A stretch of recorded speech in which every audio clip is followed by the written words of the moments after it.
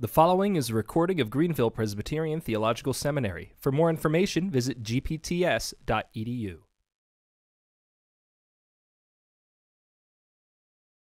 Well, beloved, please turn in your Bibles to Colossians chapter 1. Colossians chapter 1, beginning in verse 24. Now I rejoice in my sufferings for your sake, and in my flesh I am filling up what is lacking in Christ's afflictions for the sake of his body, that is, the church, of which I became a minister according to the stewardship from God that was given to me for you, to make the word of God fully known, the mystery hidden for ages and generations, but now revealed to his saints. To them God chose to make known how great among the Gentiles are the riches of the glory of this mystery, which is Christ in you, the hope of glory. Him we proclaim, warning everyone and teaching everyone with all wisdom, that we may present everyone mature in Christ. For this I toil, struggling with all his energy, that he powerfully works within me. And if you'll turn with me over to Acts chapter 2 and verse 42.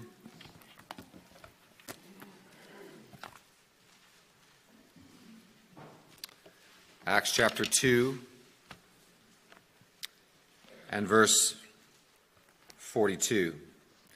And they devoted themselves to the apostles' teaching and the fellowship, to the breaking of bread and the prayers. Here ends the reading of God's word. Would you pray with me? Our Father, I pray that we pray that the words of my mouth and the meditation of all of our hearts would be pleasing and acceptable to you, O Lord, our rock and our Redeemer. In Jesus' name, amen. You may be seated.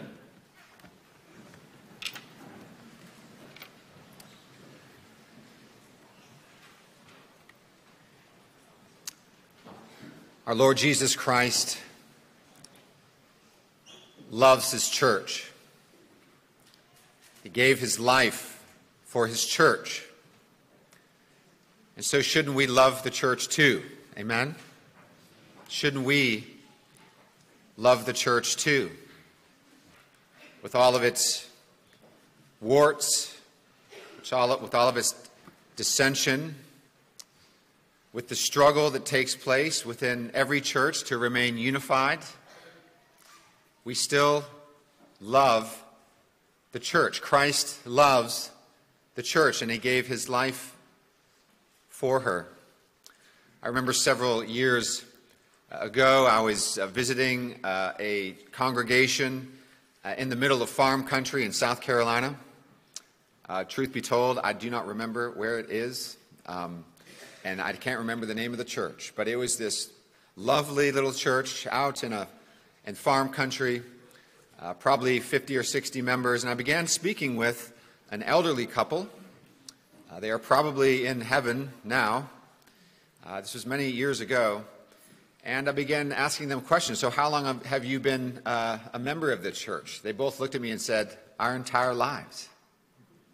They said, we were both baptized in this church. We were raised and catechized in this church. This is a married couple, by the way. They said, we made our profession of faith and came to the table in this church. We fell in love in this church. We have grown in our walk with the Lord and matured in this church under the shepherding care of godly ministers and elders. And we have our burial plot picked out right outside the church in that graveyard.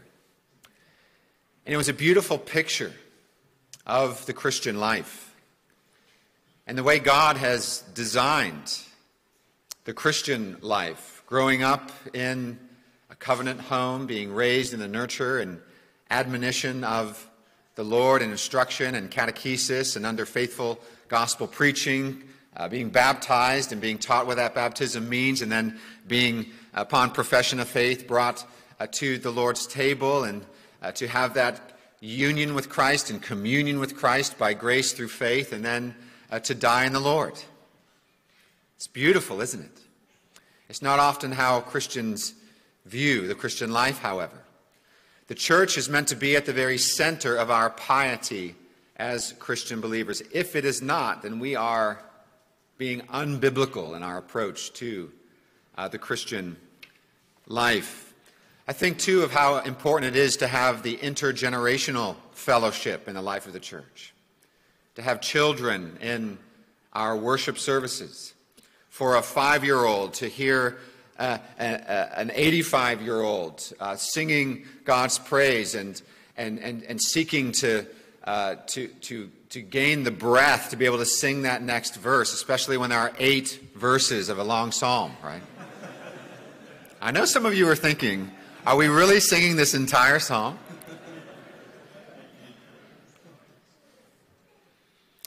It's also important for the 85-year-old to hear the 5-year-old singing and giving praise to God. I'll never forget a sweet moment.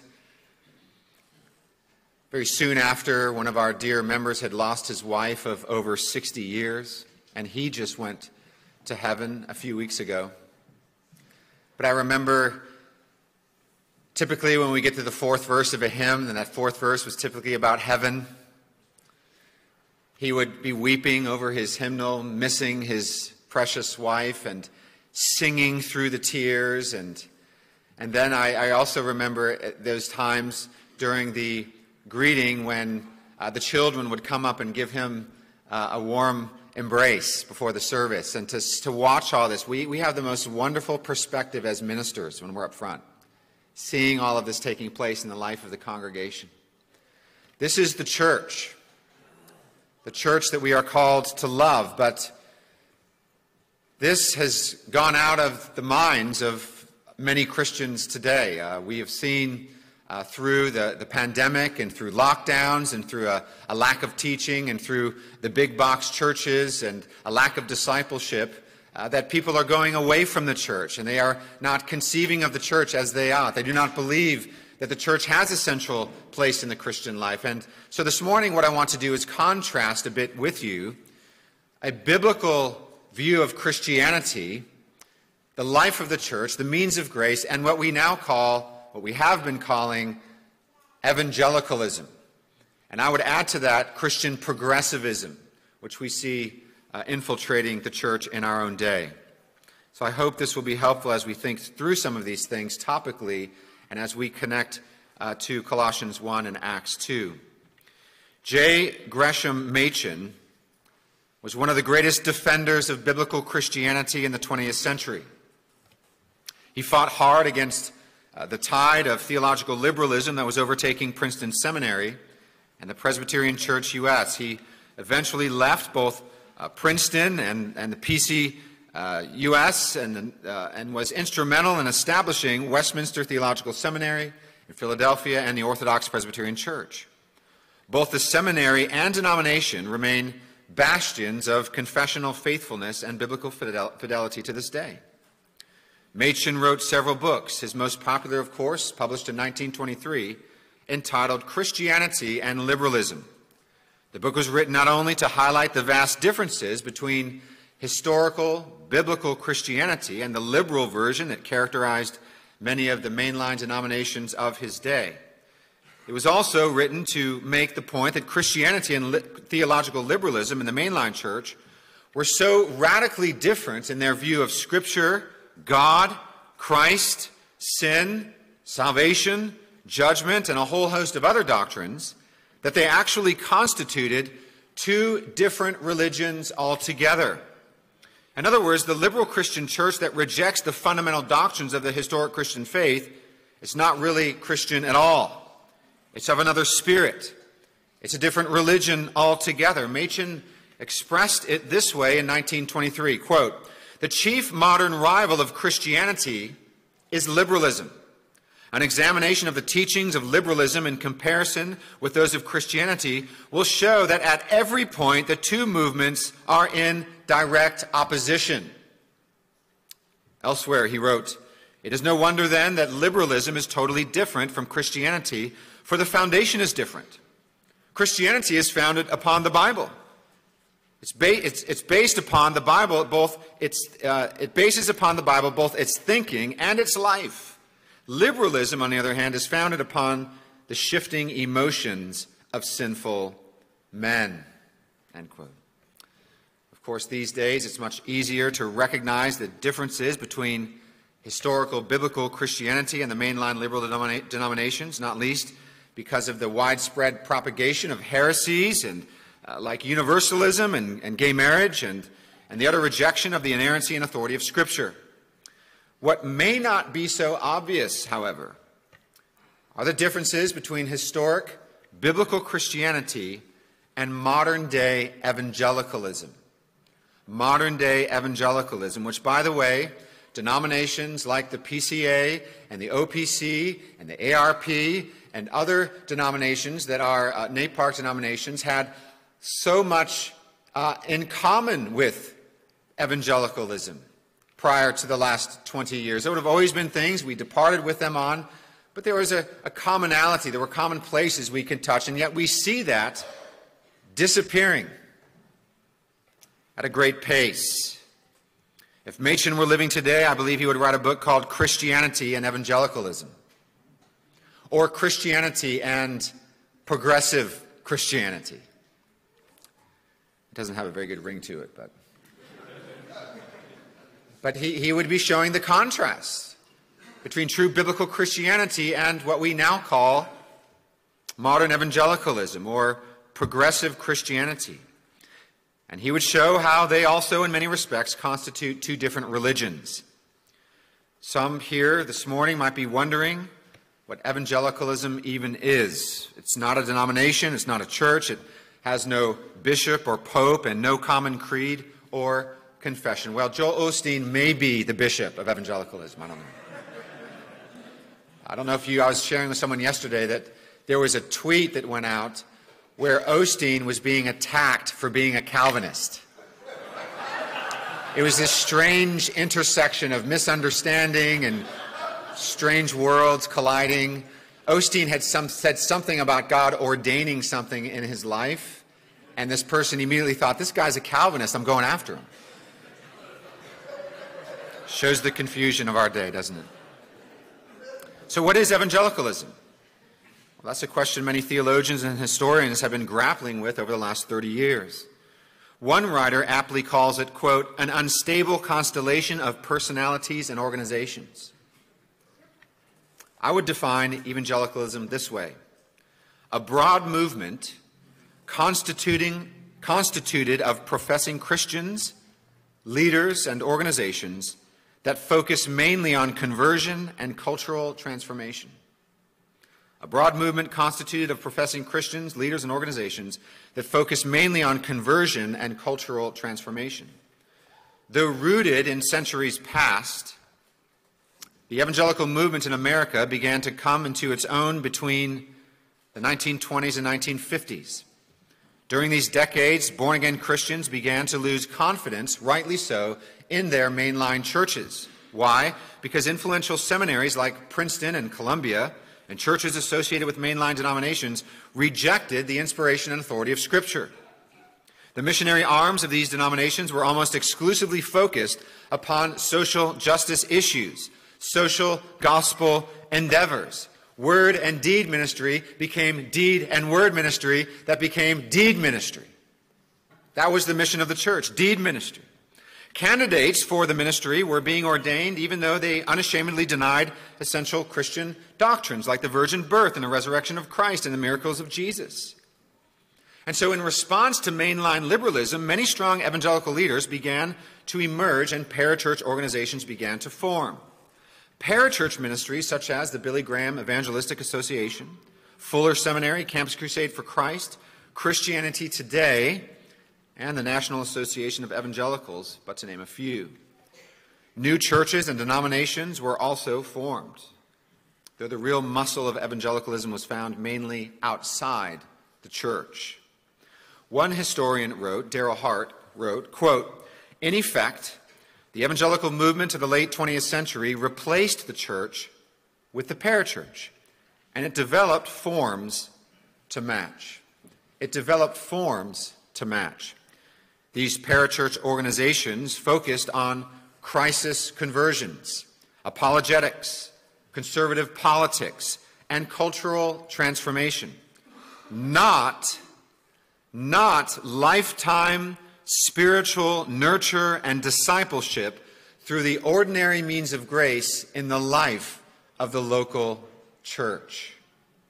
Spiritual authenticity for many evangelicals then was no longer chiefly found in churchly categories like baptism, Lord's Day piety, communion, faithful church membership, a godly marriage, and an honest vocation.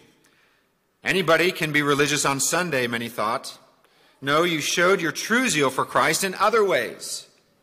At evangelistic crusades, Promise Keeper events, women's conferences, youth retreats, contemporary Christian music concerts, fellowship of Christian athletes, community Bible studies, and myriad other events. By the way, many of these things are wonderful and encourage godliness and various aspects of the Christian life.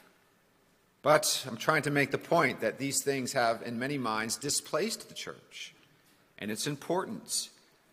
Authentic Christianity was found outside the walls of the local church through personal religious experiences, not through the ordinary ministry, discipleship, community, and shepherding care of the church.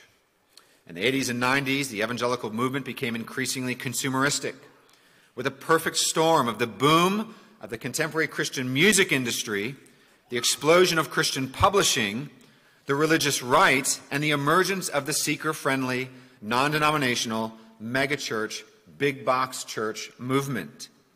The seeker-friendly church growth movement prided itself on doing whatever it takes to get unbelievers through the doors.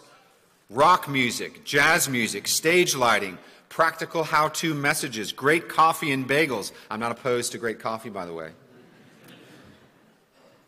And all manner of programs for every demographic possible. It was a kind of informal weekly crusade meeting with professional music and entertaining speakers. Seeker-friendly, doctrinally minimalistic churches like Bill Hybels' Willow Creek in Chicago and Rick Warren's Saddleback had a massive influence in America, with thousands of pastors and churches emulating their pragmatic philosophy of ministry. And make no mistake about it, this is the foundation that was built upon which progressive Christianity now is being formed.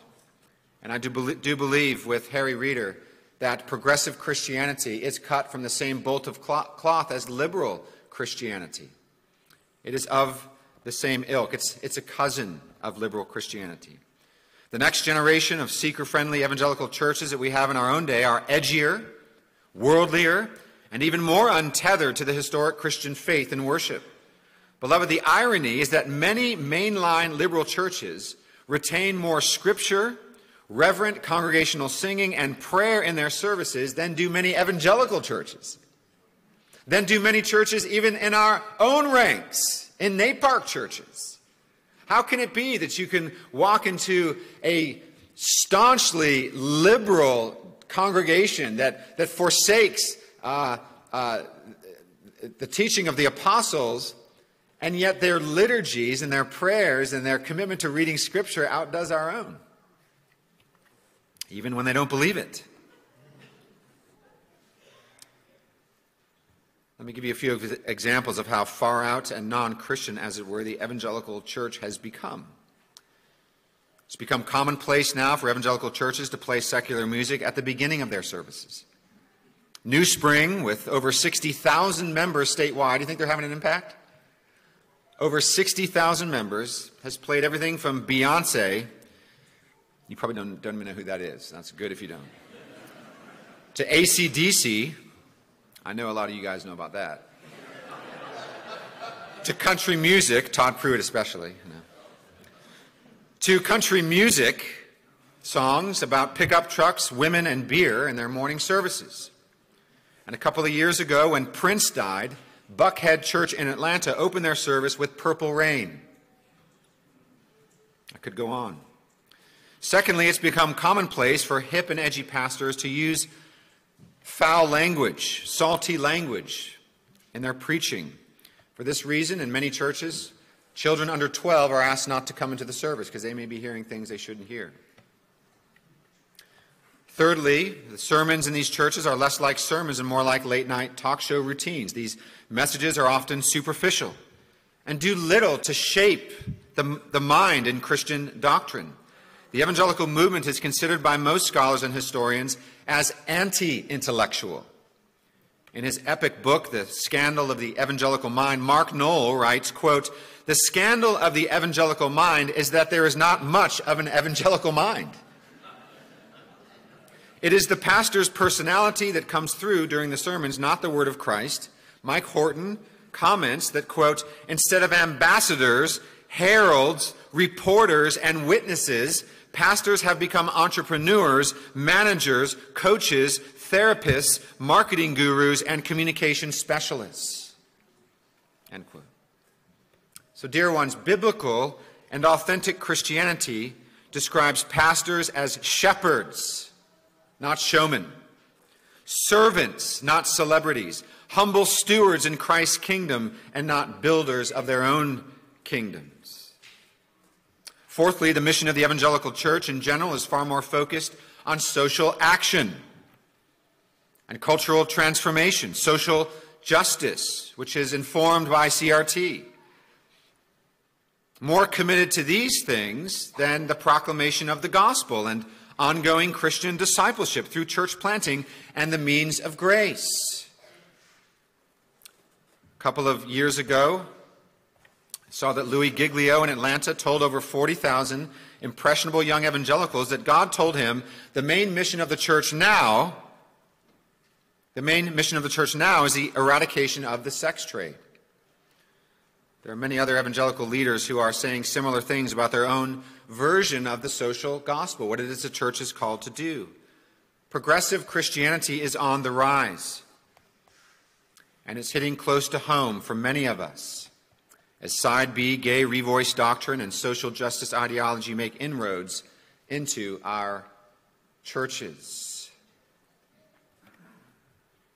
Responsibilities connected to pastoral oversight and shepherding care of the flock are outright rejected by ministers. Several years ago, a church in Southern California that my brother was attending at the time, this is prior to him being reformed and confessional, the pastors told him in a church membership class that they should never expect to receive a visit at the hospital or to get a call when there's a baby born, because they are there to reach the lost of Southern California. Don't expect us to shepherd you. Go somewhere else if you want that. Evangelical churches these days do not know their pastor and have no elders providing them with spiritual oversight. It's rare these days to meet someone who comes into our church in Charleston that they actually knew the pastor in their former church or had any elder care. The state of the church in America right now proves that the liberal church is dying and the evangelical experiment in America is in its twilight.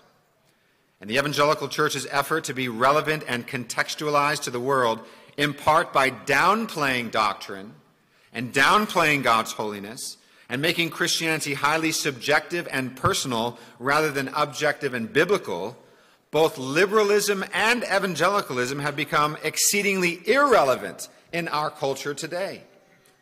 The culture will shrug its shoulders at a church that believes the same things that they do and has no word of hope for them.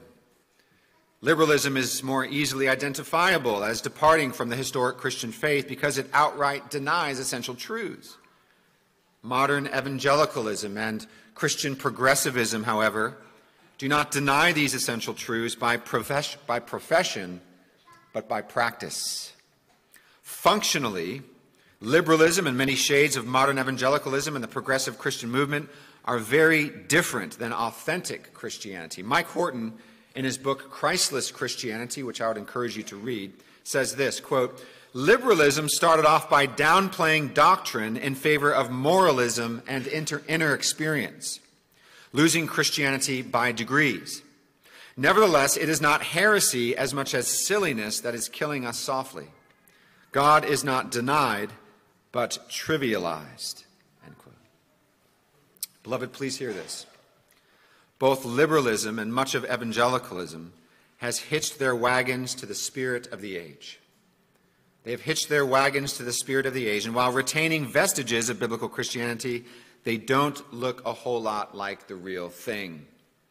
Evangelicalism places style over substance, felt needs over true needs, spiritual fads over roots and spiritual heritage, social justice and cultural transformation over gospel proclamation, personal experience over churchly piety. And by the way, as was expressed yesterday, I fully believe and affirm experiential Calvinism. But it takes place in the life of the church. Today's evangelicalism is severed from most traditional forms of Christian devotion. Statistics tell us that the sons and daughters of evangelicals are leaving the church in droves, or becoming full-blown theological liberals, or the so-called nuns, holding to no religion at all. Why is this? It's not complicated. They've not been discipled in the faith. When I came to know Christ not too far from here, 31 years ago, I was in a terrible drunk driving car accident. I was driving. A girl was thrown from the car. She went to the hospital, didn't know if she was dying or dead. I went to jail, and I was there. Just told I would probably spend the next 20 years of my life in prison. I was told this by the officer. And while I was at this very, very low point, God, by his grace, came to this poor, wretched sinner and gave me a new heart and gave me new eyes and unplugged my ears and gave me new affections, explosive new affections in the Christian life, and the Lord saved me.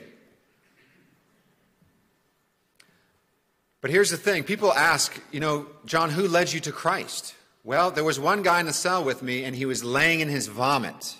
So it wasn't him. What I like to share is my pastors growing up led me to Christ. My mom and dad led me to Christ as they taught me Luther's Shorter Catechism. The Holy Spirit led me to Christ. When he turned the light on that wasn't on, but all the furniture was in the room. All the catechetical furniture was in the room. All the truth, all the thousands of times I repeated the Apostles' Creed or the Nicene Creed or the Athanasian Creed. I grew up in a Lutheran church. We did that, the Athanasian Creed. So clunky to recite in public worship. But we did it, and I heard the gospel over and over and over again as I was growing up. So in that moment when I'm at the lowest of the low, and I'm so low, the only place I can look is up by God's grace.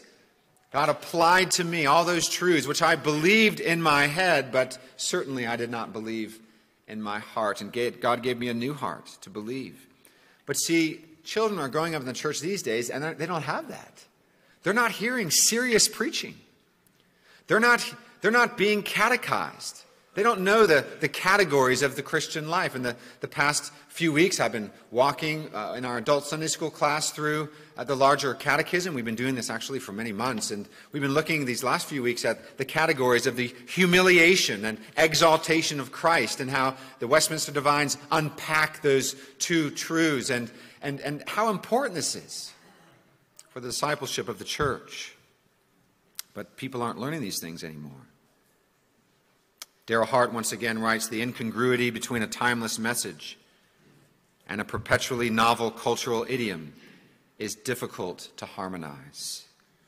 And we see this today with the moral revolution, the sexual revolution, the social justice revolution. Trying to smash these ideologies into the doctrine of the church does not work. We cannot do this. Just a couple of weeks ago, I saw that one of our own ministers in our denomination is wearing a 1619 t-shirt as he's preaching in his church. Another church with a Black Lives Matter poster in the back of the church. These things are happening, and people are trying to somehow bring these ideologies into the church because they believe it's helpful for our mission to have the ear of the culture. Where, as I said yesterday, do we see the apostles doing this? Well, they don't. They believe in the efficacy and the sufficiency of the gospel of Jesus Christ, which is the power of God unto salvation to those who believe. Paul didn't come into Ephesus and say, let's see how we can kind of combine the ideologies of the idol makers over here in the town square so we can have a better ear to reach them. No, he called out their idolatry. He said, repent. And he believed that the Spirit of God, through the preaching of the gospel, is drawing the elect to himself. Why take time to consider theological liberalism and evangelicalism and Christian progressivism as we consider the importance of the church? Well, it's to foster in us a greater discernment for what is truly and authentically biblical Christianity. You know, Carl Trueman will be with us tomorrow, and he wrote an article many years ago which really impacted me. And what the point he was making is the Reformed faith, out of so many of the expressions of Christianity we see in the world, the Reformed faith has the mettle, M-E-T-T-L-E, to survive the onslaught of cultural pressure and persecution. You can say amen after that. It has the mettle because the greatest expression of biblical Christianity in the world today, namely Reformed and confessional Presbyterianism, believes that the Bible is sufficient for mission and ministry, that we don't need to accommodate the culture and adopt the language and ideologies of the world in order to carry out our mission. Those iterations of the Reformed faith that begin to believe that we need to do that are wandering away from biblical Christianity and a proper expression of the Reformed faith. We need to remember these things. It's so important, especially young ministers and seminary students. It's so important because there are these seductive voices that are always calling out to say, I know you've been hearing a lot of things about the power of the means of grace and the importance and centrality of the church and the life of the church and ministry, but this looks so much better, looks so much glossier and more attractive. I'm going to embrace that. But here we need to be reminded not to give in to those siren voices that call us away from the glorious foolishness of the means of grace. What God says he will bless, what God has attached his promises to. The call here is to be courageous, to conform to Scripture as it concerns serious, lifelong discipleship and the preaching and teaching of sound doctrine, the administration of the sacraments, reverent, word-regulated worship, earnest prayer, sacramental piety, biblical mission. These things are found in the church. Churchless Christianity is not true Christianity. Acts 2:42, look there with me. And they devoted themselves to the apostles' teaching and to the fellowship and to the breaking of bread and to the prayers. Much had taken place in the book of Acts, of course, prior to this passage. Luke introduced the book by greeting his primary readership, namely, most excellent Theophilus. Theophilus was probably a Roman official of some kind who was either already a believer or was a serious inquirer into the gospel and the happenings of the early church. Luke wrote the gospel of Luke and the book of Acts as a kind of 2-volume set, historically accurate, based on the facts. And he wrote this 2-volume set according to Luke 1:4 so that Theophilus and all those who would read or hear it may gain assurance concerning the person and redemptive work of Jesus Christ and the inception of the church. Luke begins the book of Acts by recording the final words of Jesus prior to his ascension, he said to his followers in chapter 1, verse 8, "It is not for you to know times or season that the Father has fixed by his own authority, but you will receive power when the Holy Spirit has come upon you, and you will be my witnesses in Jerusalem and in all Judea and Samaria and to the ends of the earth." We learn in the following 27 chapters that this gospel witness is rooted and grounded in the establishment of God-centered, worshiping churches. I'll say that again. In the book of Acts, we see that this gospel witness, spoken of in Acts 1:8, is rooted and grounded in the establishment and strengthening of God-centered, worshiping churches. In the second chapter, Luke records the events surrounding Pentecost, that point in redemptive history where the Father and the Son send the Holy Spirit to be poured out upon the church. And after this mysterious filling, Peter then preaches his courageous Pentecost sermon, calling the Jews to repentance, saying in chapter 2 and verse 36, "Let all the house of Israel therefore know for certain that God has made him both Lord and Christ, this Jesus whom you crucified. So repent and be baptized, every one of you, in the name of Jesus Christ for the forgiveness of your sins, and you will receive the gift of the Holy Spirit." Where is there preaching like that today?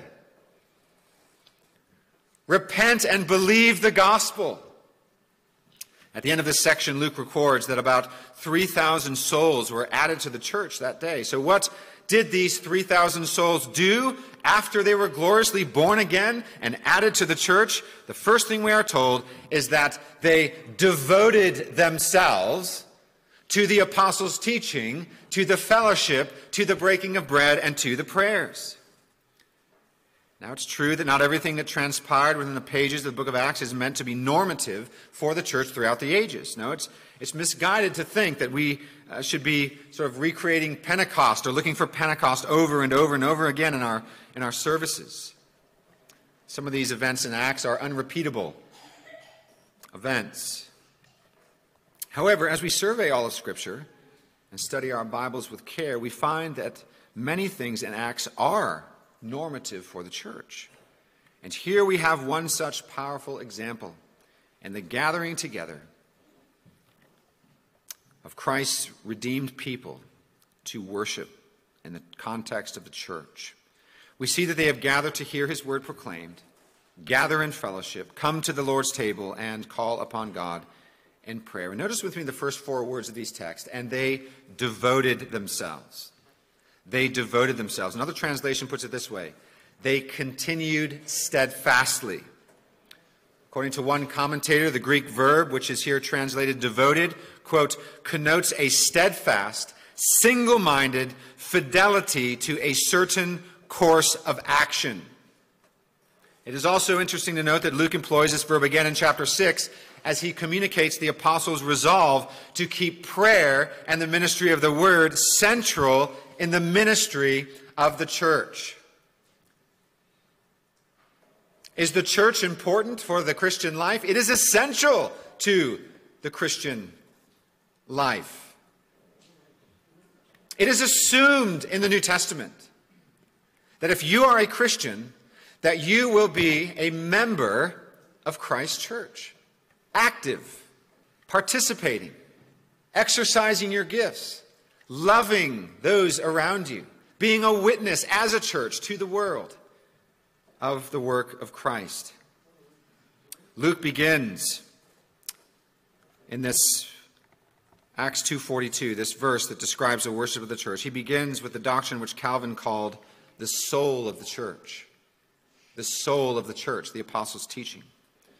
The doctrine or teaching or preaching of the apostles referred to the bold declaration of the gospel of Jesus Christ. And again, one can only imagine how energized these 3,000 new believers must have been to gather for worship and sit under the explanation and application of God's word by those who were commissioned to do so by Jesus Christ himself.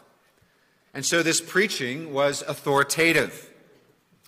The apostles walked with Christ during his earthly ministry.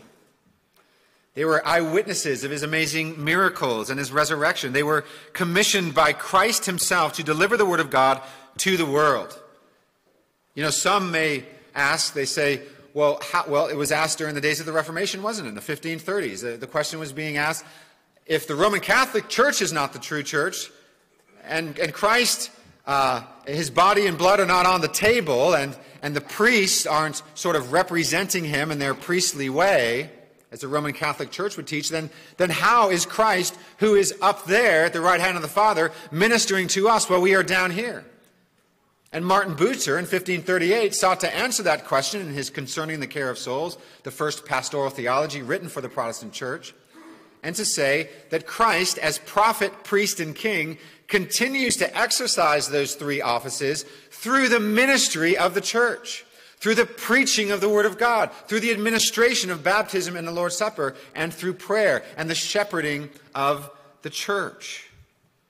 And so Christ himself has ordained and blessed and organized the church that he would minister within the context of the local church through the means that he himself has ordained and promised to use in the lives of his children. This is why the apostles preached with such boldness and authority. They were not preaching their own ideas. They were preaching the very word of God. Like the angels, they were messengers of the truth that had been delivered to them by God himself, so that it would be written down and then later proclaimed to the world by ministers of the gospel. The apostles' doctrine was vested with the authority of Almighty God. Believing this did not make for light-hearted, casual, chatty preaching. On the contrary, it cultivated the kind of humble boldness that we see time and time again in the apostolic ministry and throughout church history, and so beautifully highlighted in the days of the Protestant Reformation. The apostles' teaching and preaching was authoritative. Secondly, it was paramount. Their preaching was paramount. This is the reason why the apostles' doctrine is listed first by Luke. It's precisely because of faithful preaching. It's precisely because faithful preaching is of supreme importance in Christian worship. And it should be of supreme importance in every single church. We shouldn't set it aside for other things in our services, particularly music. Music has overwhelmed the modern church, whether it's contemporary music or even traditional music. We need to be careful not to displace the preaching. One large church instructs its pastors, quote, to limit their preaching to roughly 20 minutes because boomers don't have much time to spare. And don't forget to keep your messages light and informal, liberally sprinkling them with humor and personal anecdotes. Well, there's power preaching. That's the teaching that so many have grown up under over the last 30 years when it comes to preaching. But this growing 21st century attitude towards preaching is not what we see in the Bible. And here in Acts 2:42, the church was steadfastly devoted to the apostolic preaching, and the apostles themselves in Acts 6 made it clear that the ministry of the word was to remain paramount in the life of the church. Why? Because they understood rightly that the faithful preaching of God's word is no less than God communicating Christ to the elect. The preaching of the word of God both creates the church and nourishes the church, because in the hands of the Holy Spirit, it is used to raise the spiritual dead to life in Christ. The preaching of the word of God raises the spiritually dead to life in Christ and nourishes and strengthens that person in Christ, in union with Christ. Perhaps this is why the great 20th century London preacher Martin Lloyd-Jones boldly asserted that the primary task of the church and of the Christian minister is the preaching of the Word of God. In addition to being authoritative and paramount, it is effectual. The apostles' doctrine is effectual, and it accomplishes God's ordained, intended purpose. What is that purpose? Westminster Shorter Catechism, question 89. The Spirit of God makes the reading, but especially the preaching of the Word, an effectual means of convincing and converting sinners, and of building them up in holiness and comfort through faith unto salvation. Oh, what a comfort it is. We don't talk about this as much here, perhaps, as they do in the Dutch churches that have the so-called Book of Comfort, the Heidelberg Catechism, such a pastoral, wonderful pastoral confessional document. But what a comfort it is when the minister stands up and proclaims God's gospel promises to a people who are often heavily burdened and oftentimes suffering. What a comfort it is. What a dereliction it is for pastors to not preach the whole counsel of God to those who are suffering under great pressures and anxieties in the world. What freedom and joy it brings to hear the gospel faithfully preached, to know that this world is not our home, that we're always heading as pilgrims to a better country, as we heard yesterday. It's efficacious. For as the rain and the snow come down from heaven and do not return there, but water the earth, making it bring forth and sprout, giving seed to the sower and bread to the eater, so shall my word be that goes out from my mouth. It shall not return to me empty, but it shall accomplish that for which I purpose, and shall succeed in the thing for which I sent it. Faith comes by hearing, and hearing by the word of Christ. 1 Corinthians 1:21, it pleased God by the folly of what we preach to save those who believe. This, dear ones, does it ever get old? Do we ever need to stop being reminded of how important the church is and how important the preaching of the Word of God is in the context of the local church? The very place where disciples are made, from the cradle to the grave, or those who are brought in from the outside. It is the preaching, when it gets compromised and weakened and effeminate and worldly and full of sociology and psychology and all the other ologies, rather than theology, when that happens, that's where you see the incremental weakening of the Christian church. Whether it's a congregation, a presbytery, or a denomination. When the preaching of the word is compromised, when God's people are not devoted to the apostles' teaching, as set forth in the Word of God and as clearly communicated in our Reformed confessions, we begin the slide into eventual liberalism. And our preaching. And I want to close with some few comments about the means of grace and the wisdom of God. God, if I can say this, it sounds silly, but the genius of God, the genius of Christ, in establishing his church in the way that he has, with the ordinary, unimpressive, unadorned means of preaching water, bread, and wine, so that when he uses these things, as he has promised to do in the lives of his elect all around the world, whether it's in the Andes Mountains or in Australia or in Greenville, South Carolina, wherever it may be, that when he uses these means, he gets the glory. Because when we are so hard at work at making the church impressive, what happens is the means of grace get sidelined and Christ gets minimized. But God, in his wisdom, has given us the preaching of the word, and he has made the ear the organ of faith, so that the church is what's constantly being reinforced when this gospel is preached from all of Scripture, is we are reminded that we are not saved by works. The feet aren't the organ of faith, as in you do things in order to be saved. You are saved because of what Christ has done, and you are supposed to hear about that every Lord's Day. This is what Christ has done for you. This is your salvation. It has been accomplished in Christ. And you're hearing that Lord's Day after Lord's Day in the faithful preaching of the Word of God. Hence, you are made mature disciples through this preaching of the gospel and through the preaching of the law as a guide for the Christian life and how we are to live as God's people. And then we come to the table, and the Lord's Supper is, well, let's go to baptism first. We're reminded of our baptisms and what Christ has done for us and the washing and regeneration of the Holy Spirit and the blood of Christ washing away our sins. And we come to the table, and we are reminded that it is Christ who has saved us. And so these means of grace are constantly glorying in the person and finished work of Jesus Christ. The evangelical church and the Christian progressive church is sidelining these things and making cultural ideologies the center of the life of the church. And so who gets displaced? God gets displaced. Christ gets displaced, and man, therefore, becomes the center of it all again.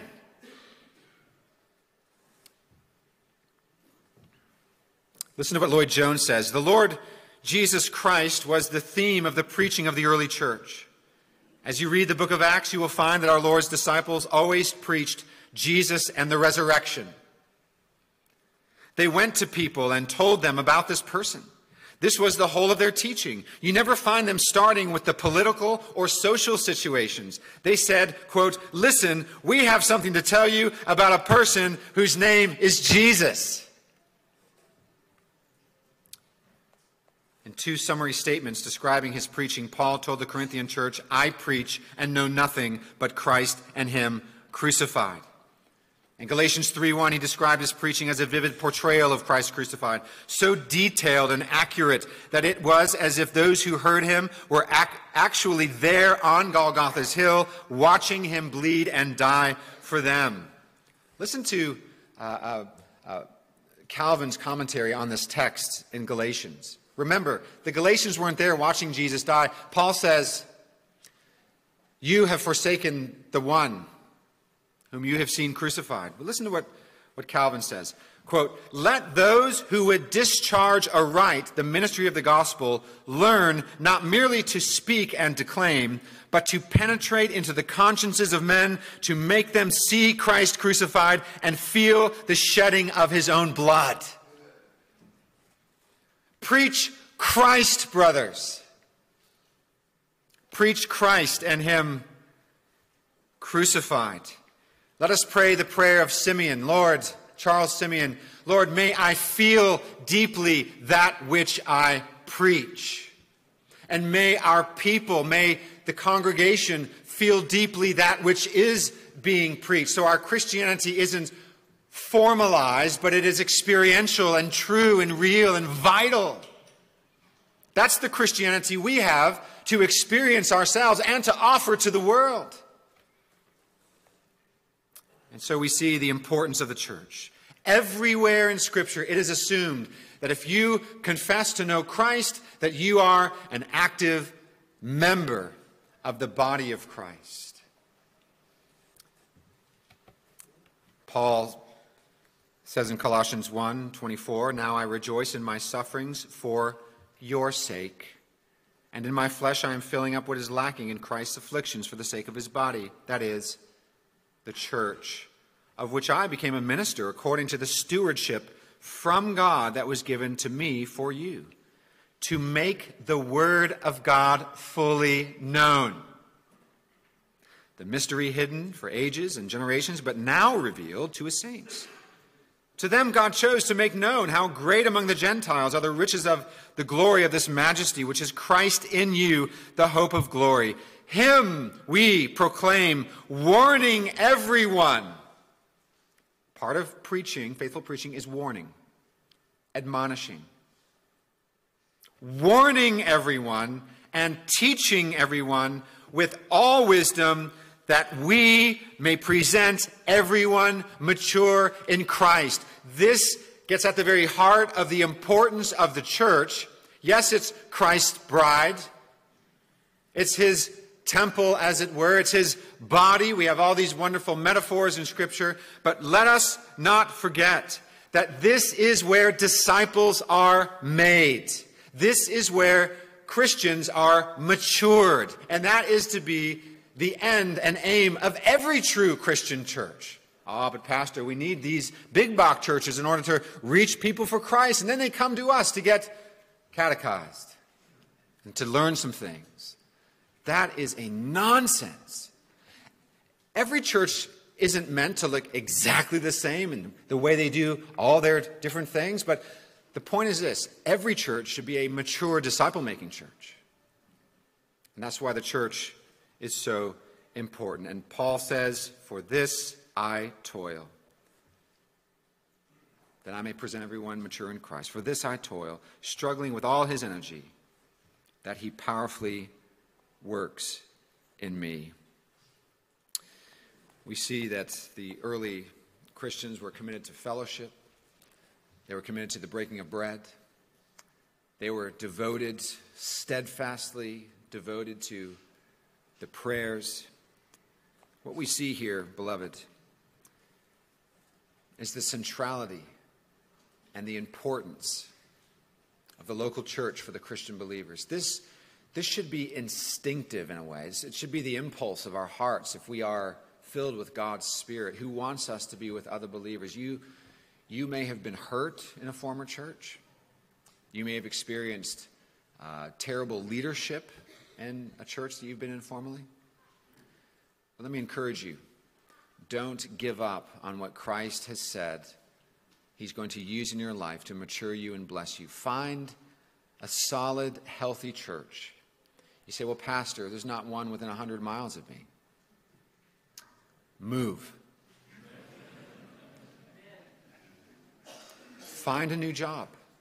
Take a pay cut and move and find a new job. I'm not saying this flippantly. I know these things are very challenging. But we need to recognize the importance and centrality, or help plant a church in your area. Don't just throw your hands in the air and say, well, there's just no church nearby. I'm not going to go to one. I'm going to do live stream church the rest of my life.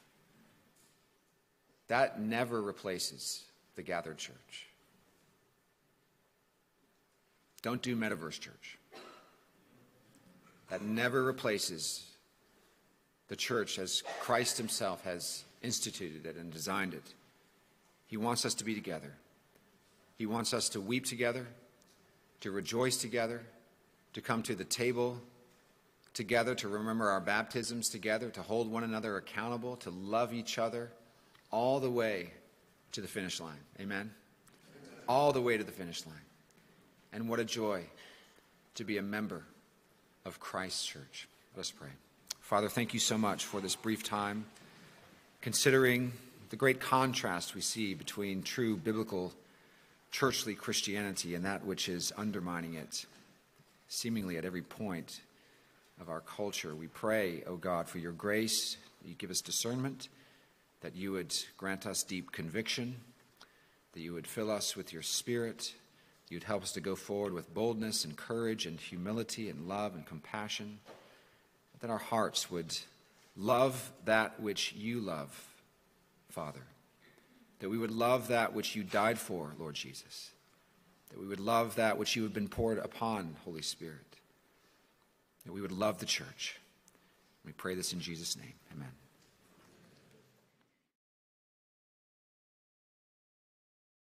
Thank you for tuning in to this production of Greenville Presbyterian Theological Seminary. For more information, please visit gpts.edu.